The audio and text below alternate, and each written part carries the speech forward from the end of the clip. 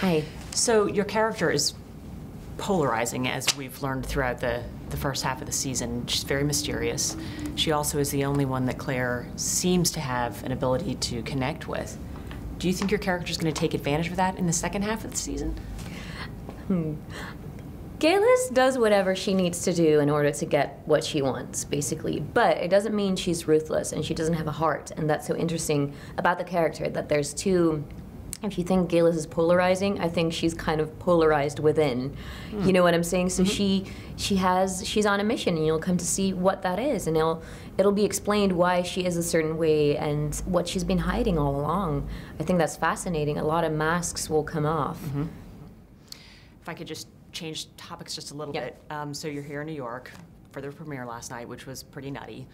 And I know that you've got a lot of experience working on other films in other countries. Obviously, you're not American. Tell me a little bit about your impression of this fandom versus other experiences you've had. Okay, this fandom is something I've just never experienced. I just haven't. I mean, I know that it happens. It's just never happened to me, or something I've worked on, or I've not experienced it so far. And you know, me being Dutch, the Dutch are really pretty down to earth, and you know, being a fan of anything at all seems a bit outrageous and a bit, you know, larger than life, and that's not really something we entertain in Holland.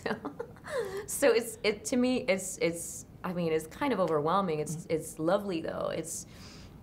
In fact, it's what you want. You want a show to be received with open arms, and that's exactly what happened and what's still happening, and people seem to want to get more and more and more, and you know, I guess it's like a snowball effect as well, of the fans just being so into it, and then even people who hadn't heard about the books, they're now, you know, starting to watch the show and loving it.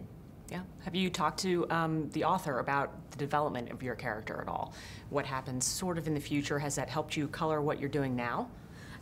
I've spoken a bit with Diana about what's gonna happen, you know, over dinner with a few drinks, so it was just a lot of fun.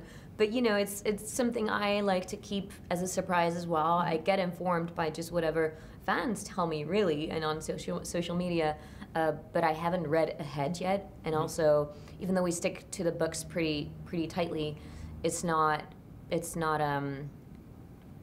You know, I don't like to read ahead. I guess I kind of want to be surprised by the scripts when I get them, and but I do know that there's more to come. So good.